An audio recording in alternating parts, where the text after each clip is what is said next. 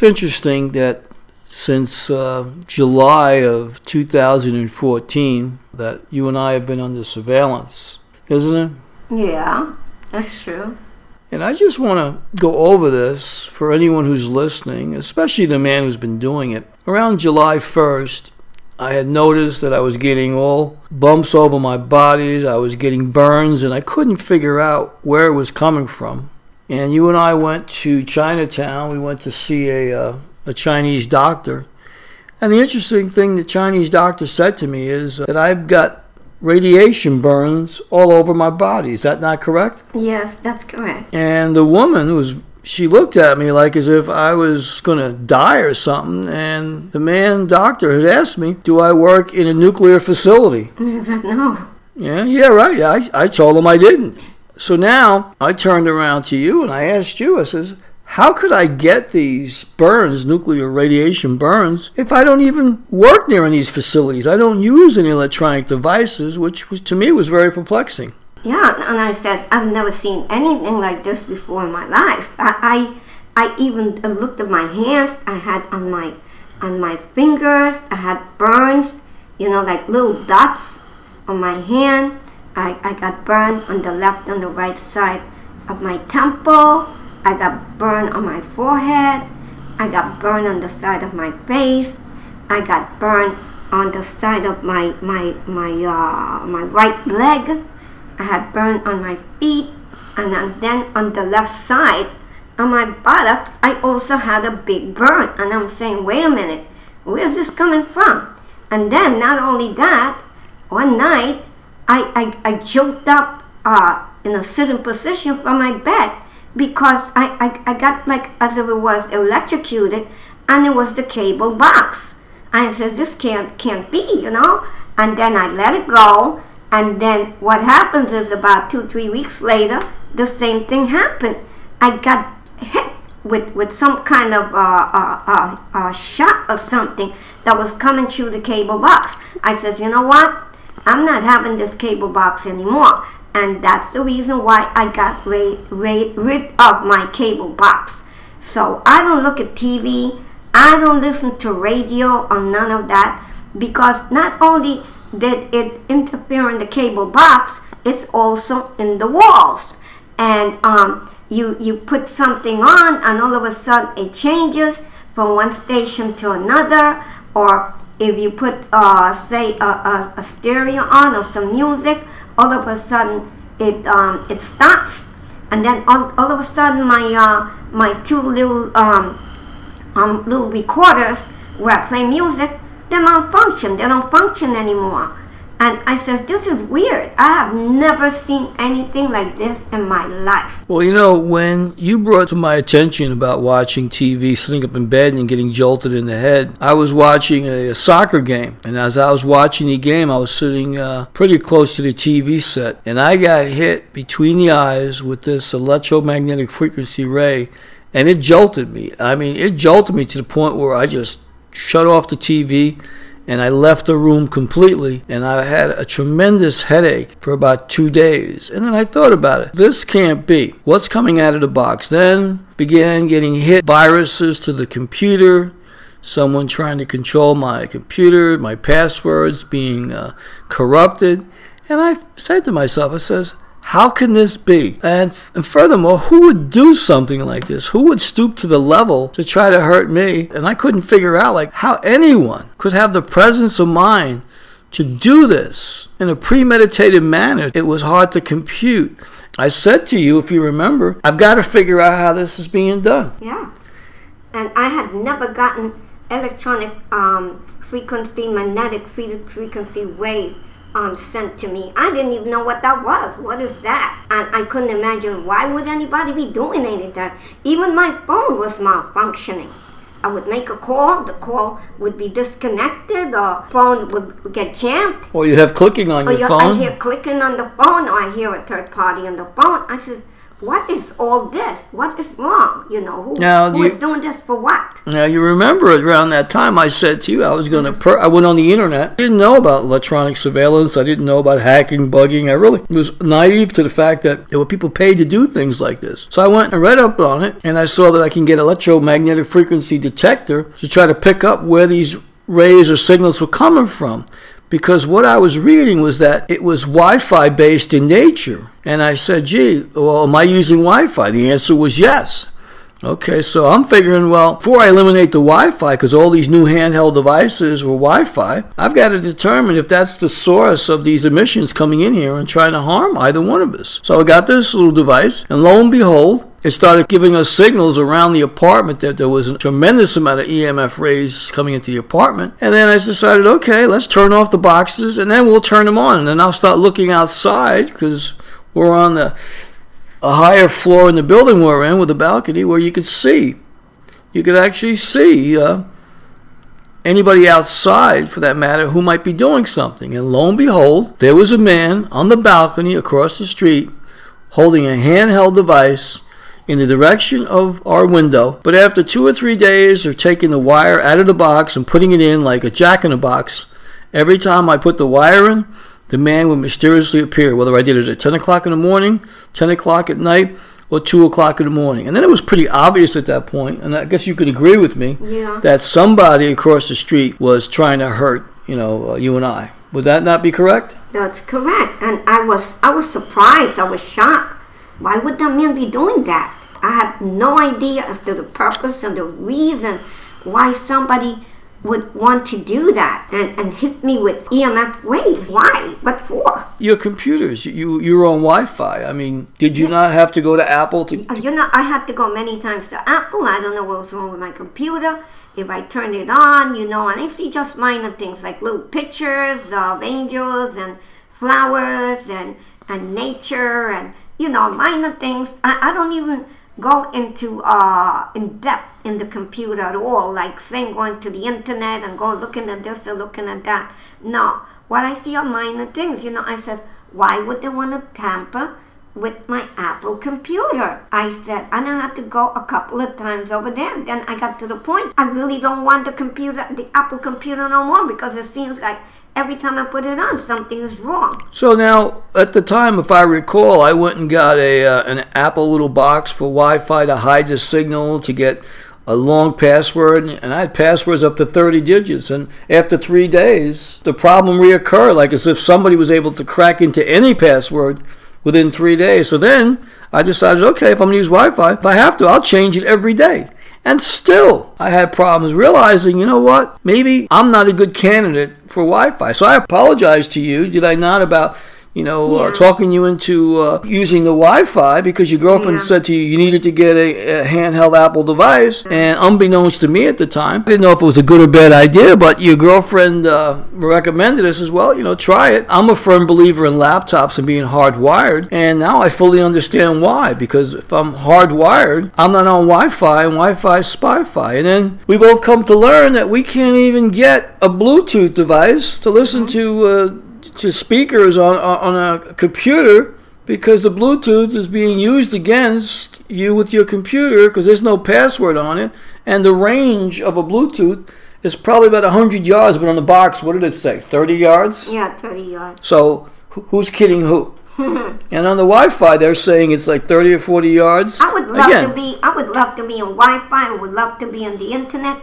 but I can't. I can't be on the internet. I can't be on Wi-Fi or none of that, because they whoever it is tampers with the whole system. Now, what about your clocks? I mean, that. Let's talk about the clocks. What? I mean, you were going on a vacation, were you not? And someone set the clocks back? Yep, the clock was set back. And what did it cause? What did it cause to happen? It caused me to miss my flight, and I couldn't believe it.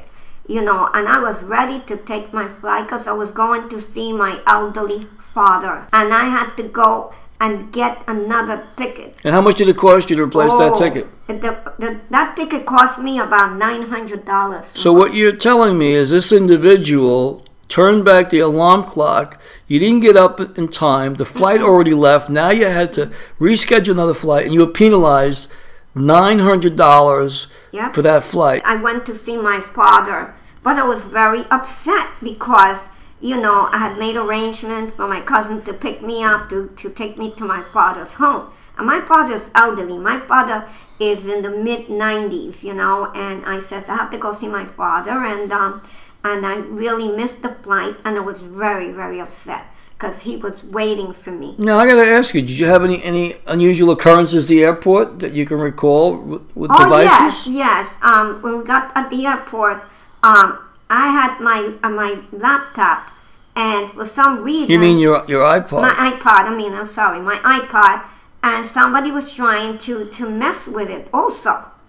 Now, how do you know that? Did you see the person there? Yeah, there was some woman, you know, and she was trying to get into it as I was getting into my iPod, you know, and I says, I can't believe this, even in the airport. There it was, that one split second that you turned on the Wi-Fi, there was somebody sitting behind you trying to get access to your device. My device. My computers are getting crashed. I have my motherboard. I'm losing my motherboards, all because of somebody trying to stop people from going on the internet. I just, for the life of me, I can't figure out as to why anybody would do something like that. Especially the man that we're talking about, who was actually doing it, which we figured out. And now we're talking back in December, a year ago, and then in July is when we figured out that it was him. So here it is. It's over 9-10 months that we've discovered this. But he's been doing this well over a year, 6 months, undetected for at least 8 months. But now the last 9 months, he's been detected.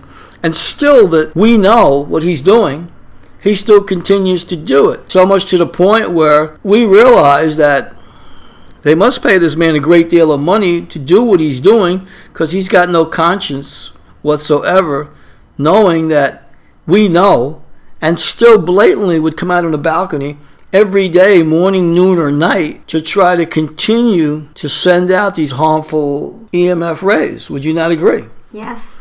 If there was a message that you could give him right now, what would it be? Well, I would say to this individual, I have no animosity towards him, and I'm not really angry at him at all, and I forgive him for any harm that he has done to me, because I do know that he had hit me with radiation. I don't know why, because I don't know him, and I don't know the reasons why he does that, and I forgive him. And I would say, as a human being, I love him as a human being, as any other human being.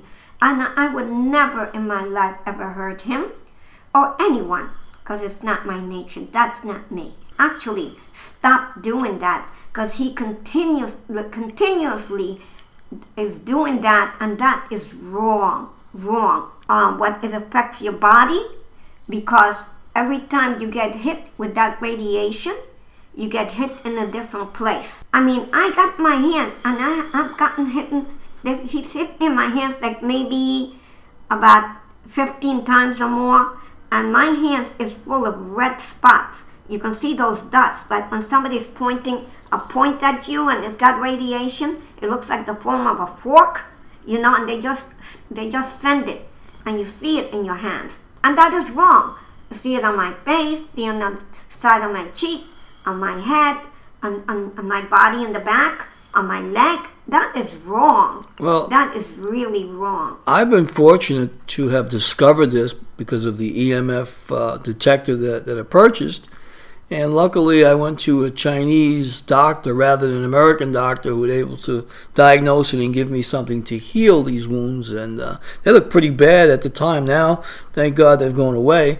Thank God that I know. I even had to put aluminum foil around the windows to stop the penetration of these rays coming through the window once I knew where it was coming from. One of the things that I have to say is that once I discovered this, I pretty much confronted him outside and said, "Why are you doing this?" He said, "I'm making a big mistake." I says, "No, Mr. Meisler, you're making a big mistake," because I knew what his name was, because I had to go across the street to find out who he was. I said, "It's wrong what you're doing." And I said on the balcony one day that if he persists, I'm going to put him out on the internet for everybody to see, and I'm not going to take it down until either he leaves or he apologizes. So this has now been since July, and we're going over 9 months now, and he's still up on the internet And I've got a number of different places that he's on YouTube, and now he's my mascot for some of my websites. Now, I'm not a vindictive person, but I wholeheartedly believe that if the police can't help you, if you go to them and they say there's nothing they can do, they don't know how to deal with cybercrime,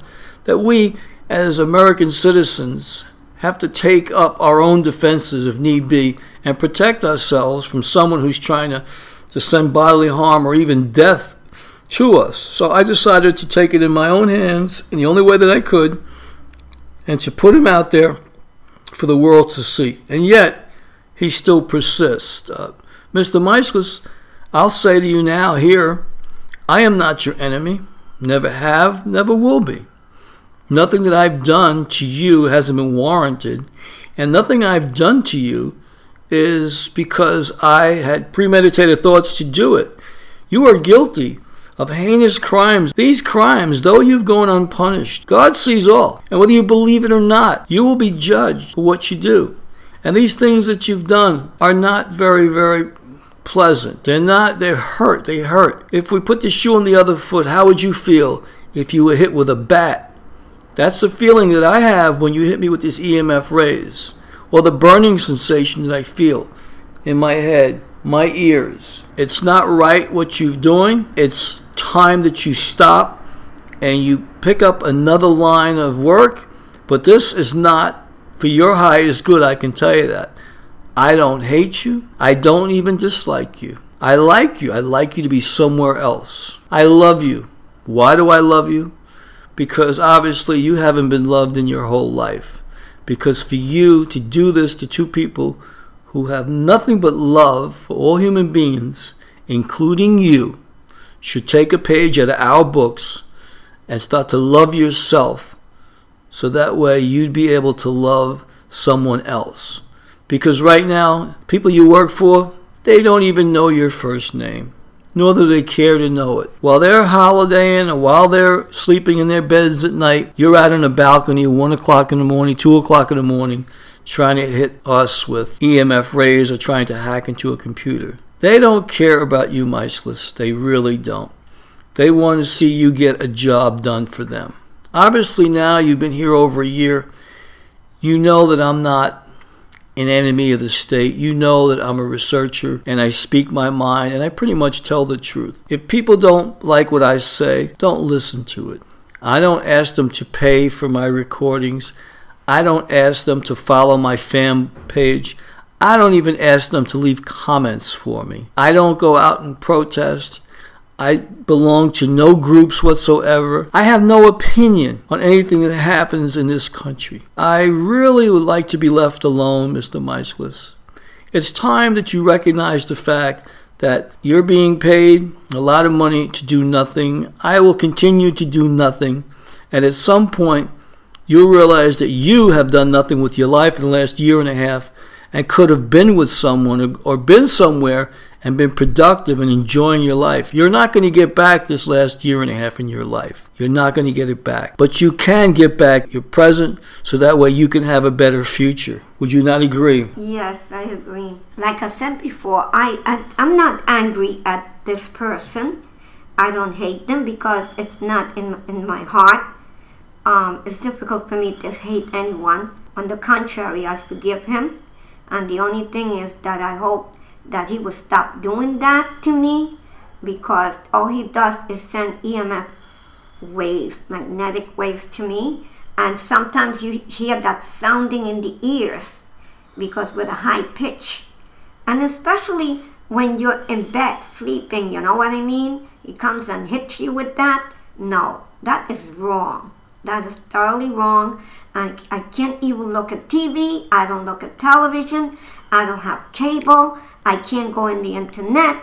I can't use Wi-Fi. I don't use Bluetooth, neither of that, because the minute I get in, it gets tampered with. I don't know why, because I'm not a professional in computers. Yes, I learned the computer because I read how to use the computer, but I'm not there on the computer 7 days a week. Once in a blue moon, I get on the computer. Listen to the waves that they have these. They have these movies where they show the waves and scenery and all of that. There's nothing wrong in that. I don't even email my friends. You know, I don't mind going to my email. I don't mind using Wi-Fi or Bluetooth or internet and do searching for little things that I need to see, you know, even eBay. I don't go into none of that. I don't go into Amazon because of that reason. Because they go and get tampered with the computer. Basically, your handheld devices are used strictly offline. Offline. For whatever applications that you can use. I hardly ever put on the radio. And if I do put on the radio, it's to see what the weather is. I'm entitled to know what the weather is outside. What the latest news is. You're exactly right. I hear news from other people. Oh, really? I didn't know that. Look at me. Is something wrong with you? No, but I can't tell them because there's some man out there that sent an EMF wave, and I don't want that on me. You know? What do you think would happen if you told people what this man was doing? You think they'd believe you? No, they think you're wacko. There's something wrong with you because they don't realize it until it happens to them. And most likely, I am not the only one, nor are you. There are many other people that he's probably doing the same thing too. But they don't realize what it's coming from. I think unless you bought an electromagnetic frequency detector like I have, I don't think anybody would suspect what this man is capable of doing. And he's pretty darn good at it, I must say, and he's been doing it a long time. And he's gone undetected for probably many, many years. Probably taken out quite a bit of people in his career. I would have to call him the Terminator. Would you not agree? Yeah, a Terminator. And he doesn't put his hands on them. He just sends them EMF frequency waves. Well, right now, you know, I'd like to wrap this up because we've been talking. Radiation. We've been talking for a while. So, going forward, what do you want to see happen with this? Well, I just hope that if he hears this, that he would just stop. Really stop, because it is wrong. No one is doing absolutely any harm to him at all. I don't even know him personally. All I know is I've seen him, and I think he would just to stop from doing this. Well, if you look at the solution, let's look at solutions right now. The solution that I see is okay. No television, no internet, no cable, no electronics whatsoever that's Wi-Fi or Bluetooth based whatsoever. And if no electronics are used in this household, he pretty much is out of business. Wouldn't you agree? Yeah, because nothing is used. So it's there, but you can't even use it. If you were a boss employing someone and they were working for you to do the heinous crimes that this man was doing, and the perpetrators that he was out doing this to didn't have any electronics whatsoever, and his business was based only on electronics, you'd have to give him his pink slip. Yeah. So if there's nothing for him to latch onto, no Wi-Fi whatsoever or internet or electricity somehow, some way, then there'll be no need for him to be here anymore. Would you not agree? I agree. So I think it's important right now that Mr. Meislis knows that since we know what he's doing, we know how he's doing it, and we can predict when he's going to do it, and we can view him when he's trying to do it, then the only recourse for us to do is pull the plug on all electronics and take every one of his toys away. Right. So right now, Mr. Meislis, if you're listening, we've taken your toys away. We know what you're doing. We don't hate you. We still love you, believe it or not. You're a very brilliant man in electronics, in the field of engineering, and you could probably help a lot more people by being positive than being negative, and make quite a greater amount of money by doing the right thing. But for whatever the reason, you got sidetracked. But you know what? It's not too late to change your profession and go the other way. It's not too late. But it will be too late the longer you stay here, because more and more people are going to see you on the internet, and I will make sure that if you stay here, that you will become very, very well known. You may even get famous. So start practicing whatever you do for another endeavor, because if you stay here, it's not going to be good the rest of the way for you, I guarantee you. And the people you work for will not employ you anywhere because you'll be known all over the world. Unless you shave off that beard, get rid of that black motif that you wear, and stop hanging around with the Hasidics, you will be a leper and unemployable. That is right, because it gets to the point they say, here comes the Terminator. So everybody's going to know your name like the bar cheers. They're going to know, they're going to see you coming. So in closing, Michaelis, please know that we have nothing against you. We've got nothing for you, nothing but love for your brother. You're my brother, whether you realize it or not. We're connected. And because we're connected, I can't get down to the level that you've gotten down to, unfortunately. But my door is always open to you. And you know the phone number. You know where I am. It's very easy for you to meet me and talk to me. I'm very approachable, and I'm a very agreeable individual, and we can go from there. But as of right now, you're on the internet for life. All your stuff is out there, and there's one way to get it down, and that's to act civil, treat me humanely the way I treat you, and then we can move on, and then you can have a life, I can have a life, and everything is well, and all is forgiven. Bygones will be bygones. May I forgive him, and I have no animosity towards him, and I'm sorry that that he's gotten to this point that this is what he select to do in his life, to send those EMF waves to different people, and that only produces cancer in the person's body, and it's really wrong. But I forgive him, and I do hope that he stopped doing that to me, because I don't do anything to him, and I don't do anything to anyone. I'm just a simple poor girl trying to live the best way I can the couple of years that I have left in my life. And like I say, I love you, Michaelis, and I hope that you will stop doing this. Well, I want to thank you very much for taking this time with me to have this conversation. And Michaelis, in closing, I would just like to say to you, think about what we said and realize that we're not your enemies, and the people that you work for are really the ones that have set you up and set you up for a major fall. And the only way you can go back right now is if you apologize, so that way you can get your life back. And I have no problem, taking down any photos that I have or anything I've got on the internet that's got you tagged, and you to realize that it's only there for my protection. I wouldn't have done any of that if you weren't trying to put me into a pine box, and I refuse to allow you to do that. And so I am in my boundaries. My boundaries as a free sovereign being say to me that I must do everything to stop you from trying to harm me and to put an end to my life. So I'd like for your life to begin, because your life needs to begin now.